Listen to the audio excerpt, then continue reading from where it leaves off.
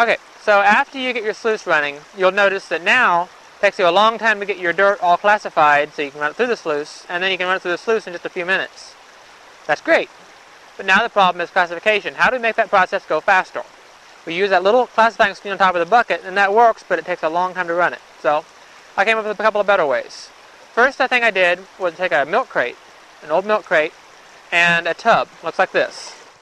So this plastic tub, find a milk crate that fits inside of it, and in the bottom of the milk crate I put a 3/8 inch metal screen. This is expanded metal. You can get it from Lowe's or Home Depot or any place like that. Wire it in the bottom so it doesn't come out when you dump it. Now we fill it up with water. If you're going to set it in the river, you need to set it up against a rock or something so it doesn't blow away on you.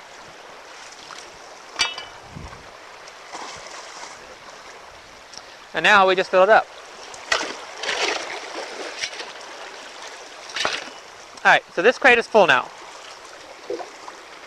Now all we got to do to classify it, remember how hard it was to do a whole bucket's worth earlier. Grab it here, gently rock, and rock, rock, up, down. Now everything in there is classified. Now, inside of this, we might have a nugget. We want to check that. So, if it's at all possible, find a dry spot in the river, like I built a dam over here that you can't see on the camera, but it's over here, and I dump my rocks out on that, and then I inspect them. So take it, and then look at them. If there's a gold nugget that's any size, you'll see it there. It's important to realize that the odds of finding a large gold nugget are very, very low. Most people work their entire lives and never find anything bigger than their little fingernail. So, finding one, while it's possible, is not worth wasting a whole lot of time staring at your classified rocks and thereby missing hundreds of ounces that you could have found if you just spent more time actually working and less time looking at what might have been there. The other thing is, later, I use my metal detector to go back over my tailings. So if there is a big nugget in there, my metal detector will catch it, so I don't have to spend enough time worrying about it. But even before I had one of those, I still didn't spend a whole lot of time staring at it except a quick glance to see if there's anything large in there. And I never did miss anything, not so far, according to my metal detector. However, this crate had some problems. For one thing, these holes are a little bit large. So for that, we need to put a screen up on the sides so that they don't have any of that problem at all. The other thing is, once this tub is full, it has to be carried to wherever your sluice is so you can sluice it. Now this tub, right now, only has a couple of gallons of dirt, so it's pretty light. So you could carry it like this, but I usually was in a hurry, and so I would take it and wait till it was as much dirt as I could possibly put in it, and then dump that in a 5-gallon bucket. That meant I was picking up about 80 to 100 pounds of dirt here and trying to wrestle it into a 5-gallon bucket without spilling it, and then carrying it. So I had to come up with a better way. At least I decided I wanted to. So I decided that instead of classifying into something that didn't have to be put into the bucket, I wanted to classify directly into the bucket. But I wanted something to be able to fit into the bucket. So I took an ordinary 2-gallon bucket and put that same expanded metal mesh in the bottom, screwed it in, and there'll be another video showing how to make this and other classifying material. Set it in the bucket, and then I just scooped into there.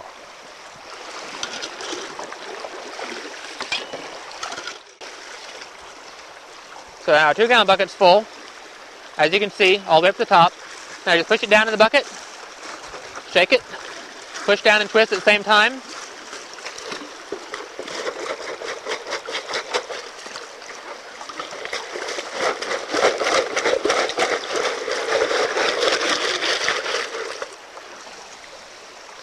And now our 2-gallon bucket is all classified.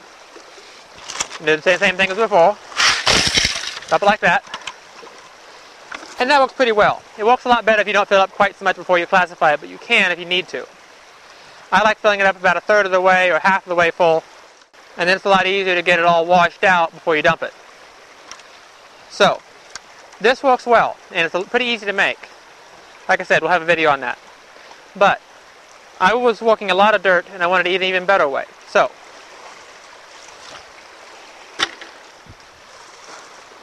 we built this thing. Now this is that same expanded metal mesh, wrapped around in a circle, welded together, with the bottom welded onto it, and 2 bolt handles put out here, and a bucket handle put on the top. Now this thing works awesome. You drop it in there, fill it up with dirt, shake it around. Well, I'll just show you. So I mostly filled this up now, and as you can see, there's a lot of stuff in there. Now just drop it down, twist, twist, and it's clean already. A lot less work and a lot less hassle. Plus, you got these nice handles, so you just throw it up and dump it. So, this so far is the best thing I've come up with for classification. Some people call this process a grizzly because they used to make these big boxes that went on top of the sluices. They called them grizzlies. But really it's a classifying screen.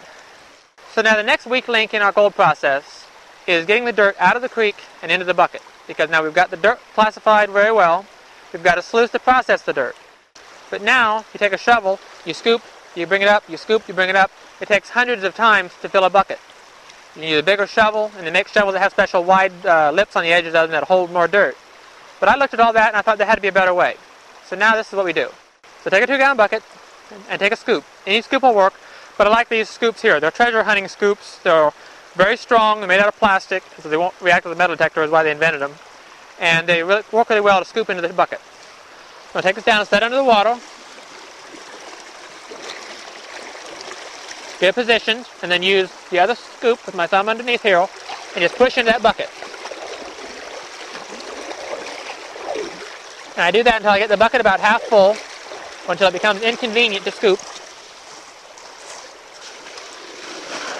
And then I dump. And this is about 5 or 10 times faster than using a shovel.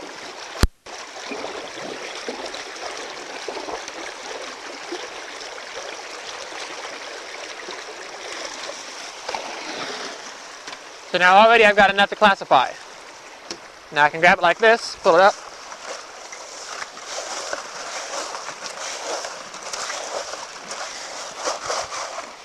And there's my finished product. So dump it.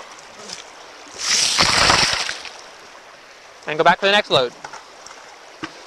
At the end of the day, finding gold is about hard work, hard thinking, and mostly being able to process more dirt than anybody else. If you work hard, that's great, but if you don't do it the right way, a way that makes sense, then you're wasting your time. And a lot of people do that.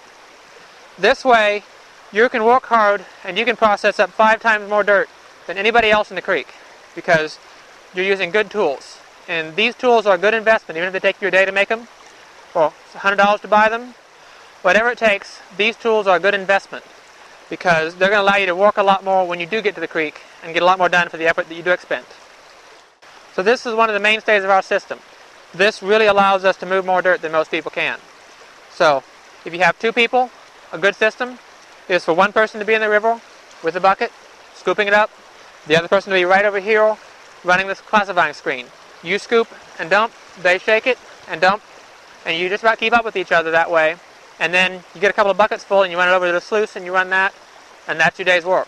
You just keep doing that all day long as your back can handle it, and then you collect your gold at the end.